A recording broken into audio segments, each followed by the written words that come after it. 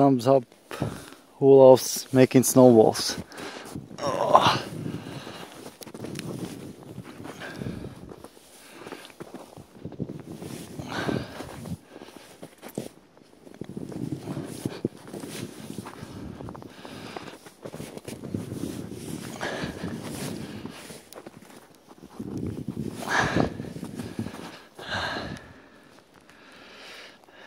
It's gonna be nasty. Oh my god. There we go. Oh shit.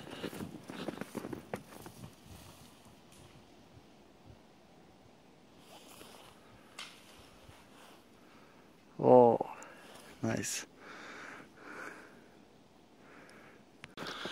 Hello everyone. So today I want to talk about Dman.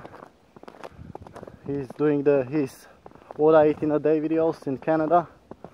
It's freezing here as well in Slovakia, and he was the one who inspired me to start the No Orgasm Challenge.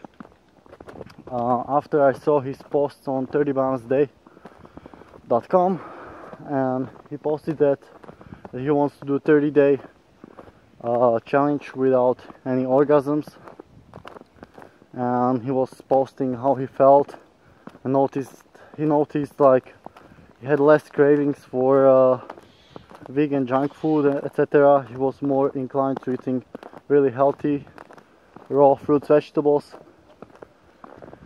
I definitely noticed changes for myself as well. I can more focus on other things and enjoy life more, whereas if I watch porn or have orgasms regularly, I just see that as the main motivation in my life. Kind of like addiction, distraction, you know. Also, what I noticed, the sleep is so much better. Can actually recover much better, and I can put energy more into fitness. So if you want to improve in any area of your life, I suggest the No Orgasm Challenge or No Fab Challenge. And Derek has definitely something good to say about this. So check out Unconventional Living, and let's keep smashing the videos. So if you want to look younger, you definitely No Orgasm Challenge, you will just rejuvenate. Anyway, Derek has also one thing to say about how he's not anymore an angry vegan, and that he just lets people do whatever they do and kind of approach them with a love and that.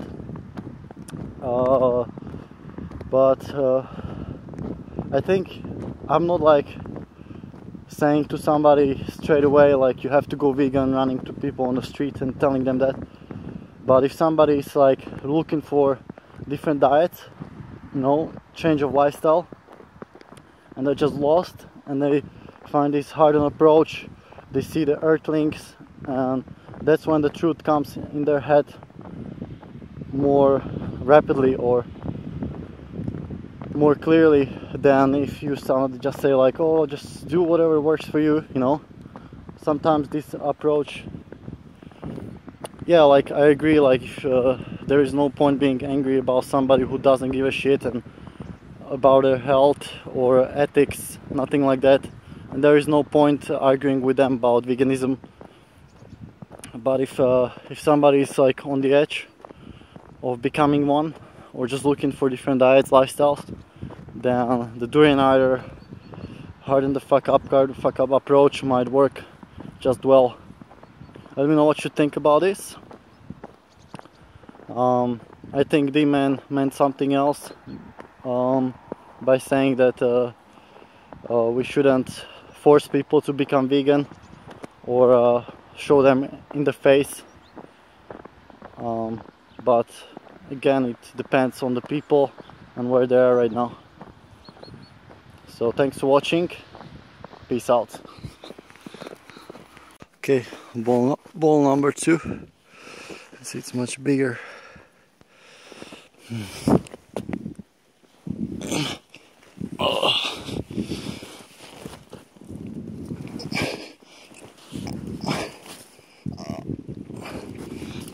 Oh, fuck. Oh.